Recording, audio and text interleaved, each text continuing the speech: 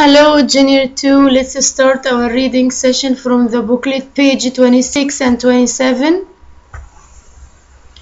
The Policeman and the Cat. Police officers in Britain sometimes visit schools and talk to the children. They answer the children's questions and try to be friendly.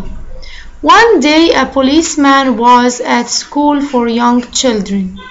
He saw a little girl in the playground.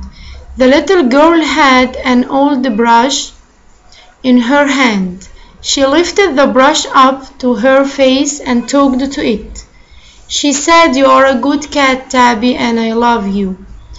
The friendly policeman heard her and said, "Hello, that's a nice little cat." He put his hand on the brush and said to it, "You are a nice cat. Is your name Tabby?"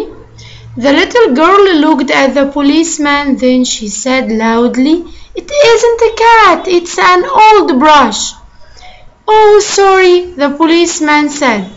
The little girl put the brush under the pullover and ran behind a tree. The policeman walked away and the little girl watched him. Then she put her hand under the pullover and said to the brush, "You can come out, Tabby, it's okay. He thinks you are a brush." Let's explain some words. Police officers means policeman. Britain is a country. Friendly means someone is nice to people and kind. So here the past of see. Lifted, she moved the brush up. This is a police officer, and this is a brush, hair brush or paint brush, and this is the playground of the school.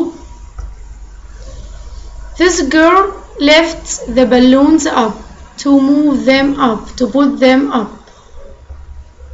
and this is a pullover.